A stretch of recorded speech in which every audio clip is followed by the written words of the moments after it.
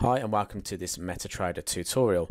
In this tutorial we're going to show you how to log into your Blueberry Markets account through the MetaTrader app.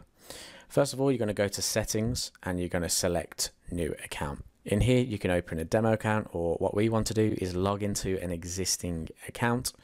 Once you're signed up with Blueberry Markets, you'll get your credentials from them. What you need to do then in the server area is type in Blueberry Markets.